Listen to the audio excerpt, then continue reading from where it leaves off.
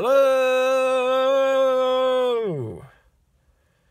So just to continue along the theme of these recent videos we've been doing about how feeling emotions and rationality can be extremely helpful, one can say necessary tools that we should utilize together, as opposed to seeing them as something that is adversarial with each other, like emotions are different than rationality and you have to pit them against each other, or thinking that strong emotions like anger, sadness, shame should be denied, or that rationality, being rational about a problem, should be denied.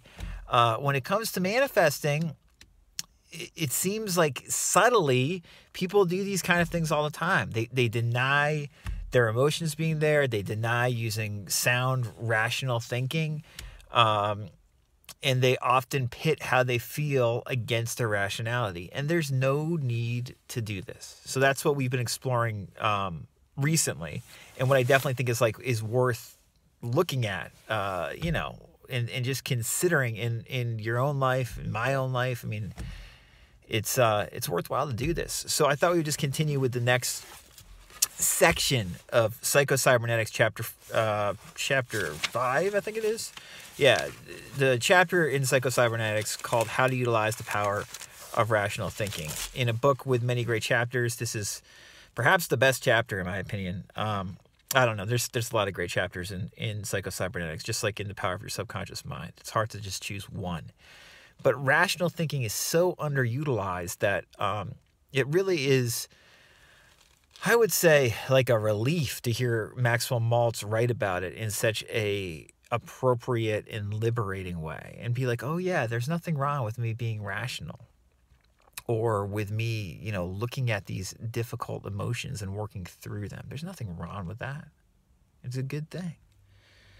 So, Maltz writes, the fact that there are, quote-unquote, buried in the unconscious memories of past failures, unpleasant and painful experiences does not mean that these must be dug out, exposed, or examined in order to affect personality changes. As we have pointed out earlier, all skill learning is accomplished by trial and error. By making a trial, missing the mark, consciously remembering the degree of error, and making correction on the next trial, until finally a hit or successful attempt is accomplished. Maltz talks about this earlier in Psycho-Cybernetics. Again, if you're curious to hear more about this and haven't read this book, definitely worth reading Psycho-Cybernetics or listening to the audiobook version. Maltz goes on to say, the successful reaction pattern is then remembered or recalled and imitated on future trials. This is true for a man learning to pitch horseshoes, throw darts, sing, drive a car, play golf, get along socially with other human beings, or any other skill. It is also true of a quote-unquote mechanical rat learning its way through a maze. Thus, all servo mechanisms, by their very nature, contain memories of past errors, failures, painful and negative experiences. These negative experiences do not inhibit, but contribute to the learning process, as long as they are used properly as negative feedback data and are seen as deviations from the positive goal that is desired. I'm going to read that last sentence again because it's very important. These negative experiences do not inhibit, but contribute to the learning process, as long as they are used properly as negative feedback data and are seen as deviations from the positive goal that is desired. I hope that makes sense when Maltz says that. What Maltz is saying is we fail our way to success. That's how physiologically, psychologically, how we're wired, basically. You might not totally agree with this, but Maltz is making a very interesting point here that I think has a ton of validity. The issue is, a lot of times we dwell in our failures instead of seeing our failures as the necessary stepping stones for future success. This is why, classic New Thought teachers, I think I made an episode on this, H. Emily Cady, one of my favorite Law of Attraction teachers, She, would say, call failure good. W. Clement Stone, he always talked about how failure is the key to, learning. You just fail and keep on trying and keep your aim, and eventually you achieve or manifest what you want.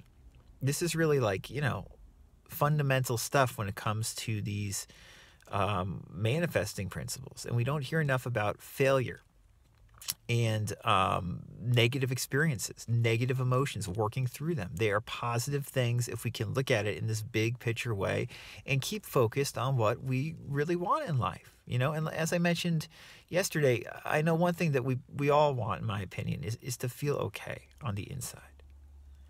And we're going to feel okay on the inside, and we're okay with uncomfortable emotions when they come up, if we recognize that they are part of this bigger process of achieving more of what we want in our life. And that feeling good in the middle of, kind of like uncomfortable emotions like anger or sadness, feeling okay, feeling good might seem extreme, but feeling okay, even when these strong emotions come up, it's very possible to do. So anyway, Maltz continues. However, as soon as the error has been recognized as such and correction, of course, made, it is equally important that the error be consciously forgotten and the successful attempt remembered and dwelt on. These memories of past failures do no harm, as long as our conscious thought and attention are focused on the positive goal to be accomplished. Therefore, it is best to let sleeping dogs lie. Our errors, mistakes, failures, and sometimes even our humiliations were necessary steps in the learning process. However, they were meant to be means to an end and not an end in themselves. When they have served their purpose, they should be forgotten. If we consciously dwell on the error or consciously feel guilty about the error and keep berating ourselves because of it, then, unwittingly, the error or failure itself becomes the goal that is consciously held in imagination and memory. The unhappiest of mortals is that man who insists on reliving the past over and over in imagination, continually criticizing himself for past mistakes, continually condemning himself for past sins. Again, not recognizing that these past sins, these past missings of the mark, which is what sin means, right? These past missings of the mark, these past uncomfortable feelings, and sometimes even humiliations were needed for us to reach the goal that we, have achieved today and want to achieve in the future. You can succeed through failing again and again. This is something that I don't know if we really even begin to appreciate to the extent that we could. A lot of us who get into these law of attraction ideas.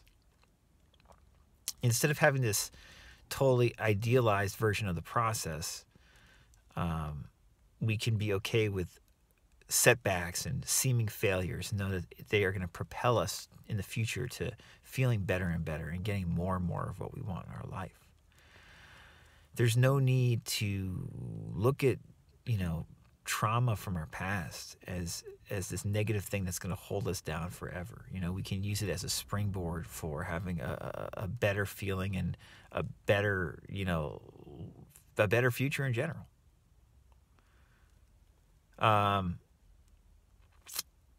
Yeah, I hope that's clear. I feel like this is, again, as I like to say, uncommon common sense in some ways. And I know a lot of people aren't going to like this advice. Like Maltz said in the last excerpt I read,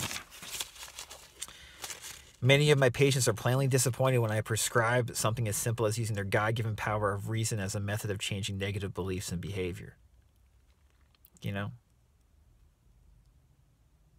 Fail your way to success.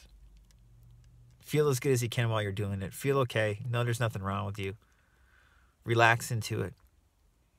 Relax into the abundance that's always here when we're present.